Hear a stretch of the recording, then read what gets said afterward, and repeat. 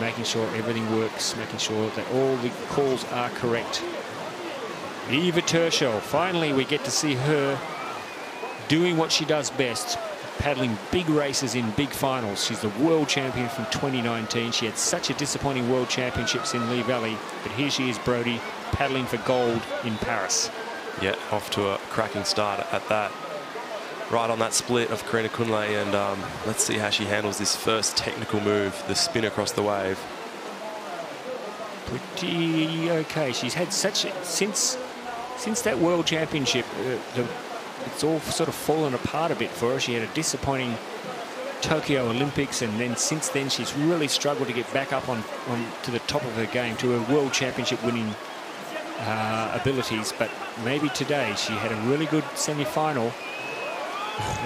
There you go. She's pulled it off. The S move, that was nice, yeah. She's pulled off the S move. Good on you, Eva Tercelj. Now, can you hold it together for the bottom part? Oh, no. That's a big touch there for Tercelj. So a definite 2 seconds. So many tough moves in this course. Just go from one to the next, and you just got to be so focused, and the plan's got to be so good. That gate 12, Brodie. Oh, no. There's a 50.